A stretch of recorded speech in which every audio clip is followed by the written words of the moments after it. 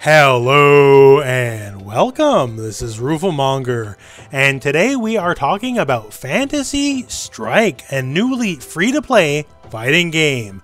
So this game has existed in the past, but it is very new to being free-to-play, so that's why we are covering today, because for the cost of free, I think this is a worthwhile experience for you to check out. So hey, it's a fighting game, obviously enough, right? And it's very much a back-to-basics fighting game. Now, you could say certain things are like dumbed down, if you want to use that term, or limited, but everything is done by design to kind of just capture the pure essence of what a fighting game is without any of the fluff, and in that, I do think they have pretty much succeeded. So let's have a look at the game, and let's talk about it. So you're looking at some gameplay right now, and the first thing you notice before anything else is the life bars. They're segmented, they're different, they're all up in chunks, and it's much more hit points than the traditional life bar in a fighting game. So each bar of life is one life. Pretty easy, right? If you take a hit, that's it, it's gone. From the most humble jab to the longest range poke, it doesn't matter. One hit, one damage, with a couple exceptions. And that is where the core of the game is. So each character has their own life values. You know, Rook, the big stone guy, has the most, as far as I can tell. And someone like Jaina has less because she's more of a hardcore zoner. And you just work from there, and that's kind of the inherent balance right then and there, right? So if you do a 2-hit combo, then it's 2 damage. Do a 3-hit combo, then it's 3 damage. So it's very easy to understand how the health works. Also, if you block too much, you will lose a chunk of health, so it's effectively chip damage as well. So it's a 3-button game, light, medium, heavy, if you will. Although in the menus it's attack, special 1, special 2, and there's also throws and supers and all that kind of stuff. There's a dedicated jump button. Up is not jump by default, although you can change it that way, and I did right away, just so you know, and I think you should too.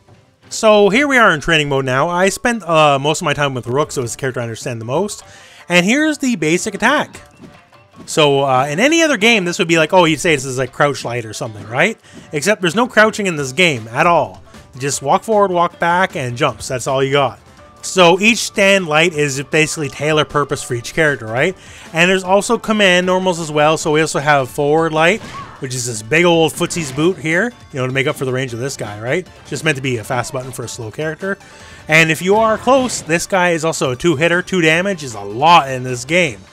And this game very much pulls from other games of fighting game past.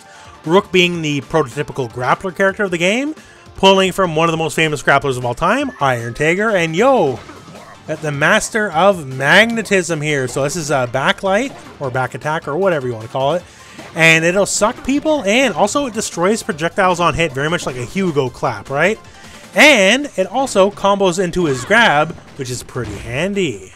For his special 1 or medium, he has an armored rushing attack. And once again, since health very easy to tell by the chunks. So he's very easy, just like, okay, I'm going to trade, right? And the heavy special 2 is a command grab, and it's an armored command grab. And does 2 damage instead of the usual 1 most attacks do. And then it kind of leads in the whole thing. Everyone has a regular throw. His regular throw does 2 damage as well, and it's another spinning pile driver, by the way. And yeah, so it has a little bit of mixed potential, which we'll talk about in a second with the Yomi counter. And of course, everyone has aerial moves as well. It's very much inspired by Zangief, I'm sure you can tell.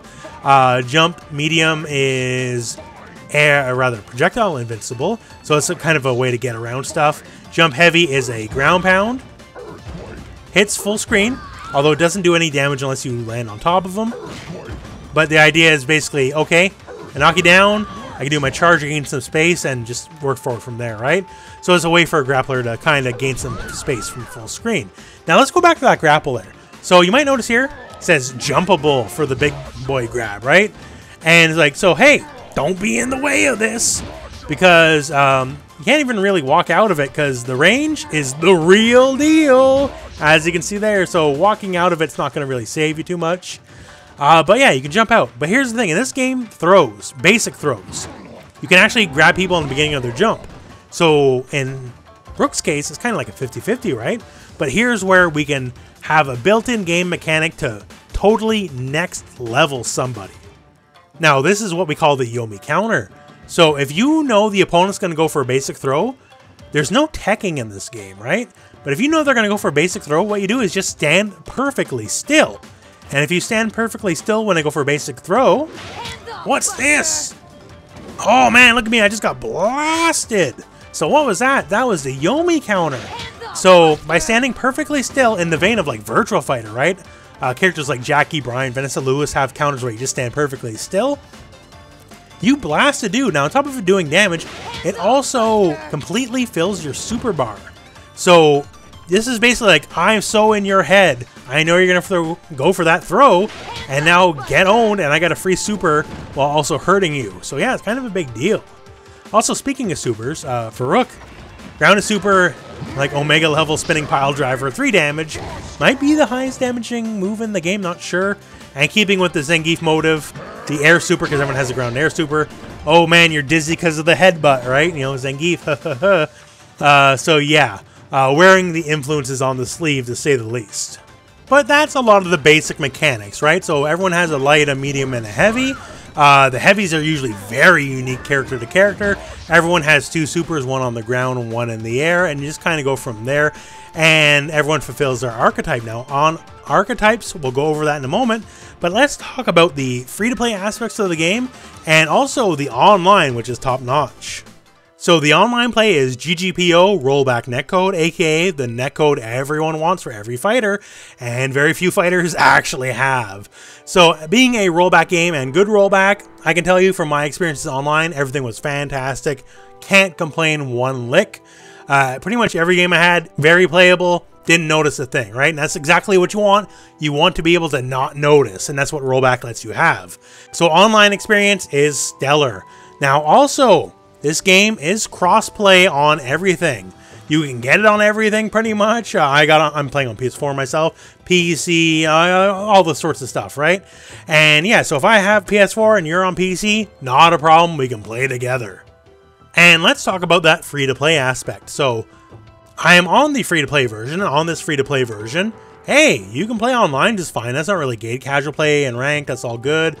I won a ranked tournament. That's all cool, I guess, right? Of course, you know, being free to play, you know, we got your microtransactions, but you are not gated in any character. You get every character in the game right off the bat. You do not have to worry about that. So that is very cool. And on that note here, so yeah, you can microtransaction. Yo, there's gems. They don't say which one is best value. But the big thing here is we got what we call the core pack. So the core pack, if you get it, gives you a bunch of the single player stuff, arcade, survival mode. The only thing that's really missing from the free-to-play version that you'd want is you can't directly challenge a friend unless one of the 2 of you has the core pack. As long as one of you do, then it's all good. But other than that, like, you gotta gate something. There's gotta be a reason to spend money. That's kind of how free-to-play works, right? But you can play online and casual and ranked and no problem. You get every character in the game. You get full training mode. Training mode has frame data and all that fun stuff too, right? So you get a lot for the free-to-play package. And yeah, so if you want to spend money, though, you're so inclined, you can. There's a subscription service, that kind of stuff. This stuff rotates, is my understanding. But yeah, so you get a lot for the 0 you're putting in. I'm a pretty big fan of that. Now, on to the characters themselves. There's 12 right now, as you can see, and they're all kind of gated into their own little archetype areas. So we got Zoner, we got Rushdown, Grappler, and Wildcard, which is kind of their own weird little thing. And everyone definitely has some inspiration from certain fighting game characters over the years, like a Grave. He's very much the Ryu of the game. And actually, just show him off for a split second here. Grave has your classic Shoto Fireball. If you want to look at the super, yo, Shin Shoryuken, just like Goken in Street Fighter 4. But you know, just because he has it doesn't mean he has some non-Shoto stuff, right? Like he has Haomaru's Giant Slash from Samsho, and it's full invincible startup. Also, he's like Rachel in Blaze Blue, because he can control the wind. And while you're controlling the wind, your projectiles get different, which is a whole crazy thing, right? So even though there's inspirations from one character, doesn't mean they are a slave to that character, because a lot of characters have a lot of inspirations from a lot of other characters. So from this list here, Geiger is basically Guile from Street Fighter mixed with Rugal from King of Fighters. Jaina, I can't really put a more classic example to her. I guess you could say Matera from Granblue, but she definitely predates Matera. But classic Archer Zoner, multiple angles, all that fun stuff. Argagarg is a Murloc, and this Murloc is Dhalsim. Actually, let's look at him too for a second. Okay, just in case you doubt how Dhalsim he is. Yo, look at these normals. He can control the sky, he's got Yoga Drill. He can just meditate, you know, have fun like Dhalsim can. He's very much Dhalsim. Also, he's Fang. And his poison's a lot better than Fang's ever is, because the poison only goes away if he gets hit. And it can take 2 stocks of health from you, which is a pretty big deal. And it can kill, unlike Fang's, right? If you like May from Guilty Gear, yo! Got a big old fish of his own. Very happy to use it. Can use it in conjunction with normals and just all sorts of pressure. If you call him, you can easily set up poison. He can control water, which pushes the enemy back. And while he's controlling the water, he can send fish out to attack in multiple different angles. He's just a nut. This guy is crazy. I can't really say much more than that. Setsuki is literally Ibuki. I mean, literally Ibuki. Valerie is a horrible hellscape monster mix of like Milia from Guilty Gear and Zero from Marvel vs. Capcom, and I don't like her. Rook, on the other hand, is honorable grappler man, and he is good, whereas Valerie is very bad. And Midori, well, hey, let's look at Midori. So Midori's kind of like Honda. It's got these dive kicks here, which are very much like Sumo Headbutt. It's got 100-hand slap. He has like the butt slam, all that kind of stuff, right? But where he's very unique is he has an install. And what kind of install does he have? Well, it's a dragon install. And while you're the dragon, yo, everything's just crazy and better. And you just kind of crap on everybody. And he's just a monster. And yeah, so it doesn't last forever. But man, you're just a tyrant while you're the dragon. And so yeah, he's Honda with a dragon install. For the wild card characters, they all kind of do their own weird thing. It's hard to classify. Lum is like Blanca mixed with Chun-Li mixed with Foss from Guilty Gear, and that he throws a lot of random items. DeGray is Slayer, and he has Dandy Step and Pile Bunker and all that stuff. Also has Bionic Arm, and also can send out the Ghost as a shield that breaks projectiles and does a capture state like he's Sub-Zero. So yeah, he's got a bunch of weird stuff. And Quince, man, okay, we'll just go into it for a second. Okay, so Quince has like illusions and stuff, right? And as you see here, like, cool, that hit. And that was a cross-up, except for when it doesn't. Because you choose which side you're going to be on all the time.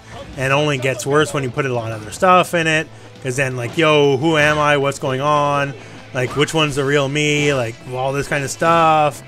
And on top of all that, he has, like, Aegis Reflector. And if Aegis Reflector hits, then all of a sudden we're in a new weird state where all the illusions are real. Even if I choose not to take the place of the illusion, all of them are real, and they all happen at the same time. And basically, I'm just going to assume you're never going to block a good Quince, because he's a nutter. And Onimaru is basically like Footsie's guy, big boy Footsie's guy. Has a lot of good range, does more damage than most characters off single hits, has a little bit of armor, and has ridiculous pressure with his robot super. And yeah, that is Phantasy Strike in a nutshell. So would I recommend it? Hey, absolutely, because you can't beat the price, right? And once again, it's on everything, so you can download it, crossplay with everyone. GGPO, rollback netcode, so the online experience is very good. I do like with ranked. Ranked's actually like King of Fighters. You actually have to pick 3 characters. Casual and friend matches, you can pick 1, whatever. But yeah, so that's really cool too. I think that's pretty neat. But in my time with it, fun game. Every character is very unique, which is what you want in a fighting game. You want unique characters. And in that, I think it definitely succeeds. As far as the back-to-basics nature of the game, also I think that's very successful. As someone who grew up in the Street Fighter 2 days, I see a lot of like what I remember and love about Street Fighter 2 in this game as far as the basics go. So I think thumbs up on that one. So go out, give it a shot. Literally won't cost you a dime, so why not? But anyways, my friends, that's the end of this video. So thank you very much for watching. Hope this video has found you well. Go out and play some Phantasy Strike.